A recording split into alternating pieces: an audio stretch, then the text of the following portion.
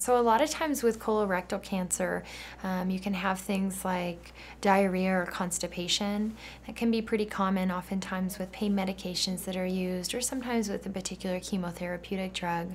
There's a lot of different things like probiotics that can help with some of the diarrhea or constipation, as well as things like L-glutamine.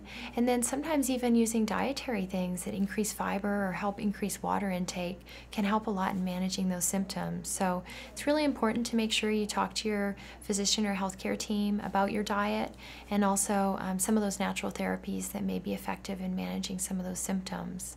And oftentimes it's the balance of the chemotherapy agents that's used and then the pain medications and balancing out sort of what the bowel function looks like. Well, it's really important to ask about potential side effects and quality of life before starting a treatment plan because a lot of times those symptoms can sneak up on you. So many times you're going to be getting consecutive chemotherapy or radiation treatments, and a lot of those side effects and quality of life measures can actually be anticipated. So we can utilize a lot of different things that help to manage those symptoms preventively, and in some cases even eliminate them altogether.